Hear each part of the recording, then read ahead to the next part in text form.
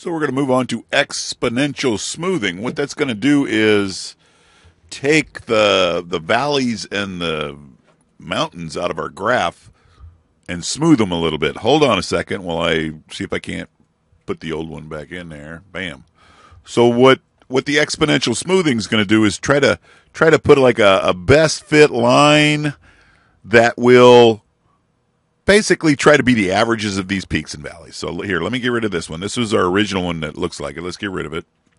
This is kind of quick too. So we're going to pick a cell, go to data analysis. If you don't have data analysis, remember you have to download the analysis tool pack through your add-ins. Okay, I'll just do that real quick again.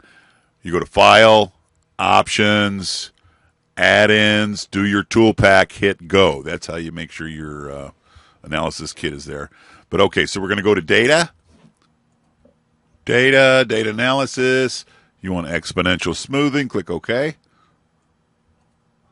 Now, a lot of times this thing will go ahead and put data range in there, but I never trust it. Go ahead and highlight the data. We're going to dampen this thing by 0.9, which means it's going to really smush those peaks and valleys out. Okay, so it's going to really flatten everything out. We're going to do another one here at 0.5. And we want the output range. Basically, I wanted to start it right next door. So I'm going to put in E5, actually E6, and I want a chart to go with it, okay? So everything looks okay. Let's click OK. So there's the graph. Give me a second while I clean this stuff up here.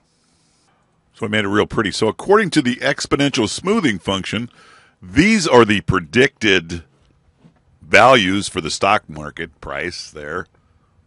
And again, there is a general going up trend, but I'm not happy with how far these prices off. Hold on a second. So I put in a chart of this cell minus that cell. So these are the differences between the actual price and the predicted price, and they're way off. This one's $77 off. So I don't like that 0.9 damping effect. We're going to redo it, and we're going to use 0.5 this time. So let's redo this. Let's get out of that. Let's get out of this. And remember, these are the differences. So I'm just going to leave that there for a second. Dippy diff. So I'm going to redo these. I'll get you in the middle. Sorry, and that doesn't really mean anything. So again, we're going to click a cell, any cell. We're going to go to data analysis, exponential smoothing. The data, highlight the data, never trust the thing that's in there. We're going to change this to 0.5. So that should be a lot more bumpy. But what I'm looking for is the accuracy here. So, and the output's the same, and I got my chart clicked. Click OK. Okay. So you'll notice that the forecasted chart has a lot more peaks and valleys in it, and I'm looking at the differences here. They're a lot less pronounced than the other one. Okay.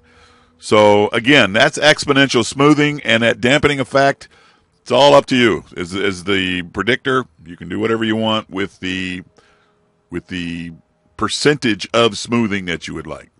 And if I had to make a prediction for the December price, it looks like I would just make this 0.1 more up, and it looks like it would be somewhere right around 780. That would be my prediction for December. That's it. MGZ out.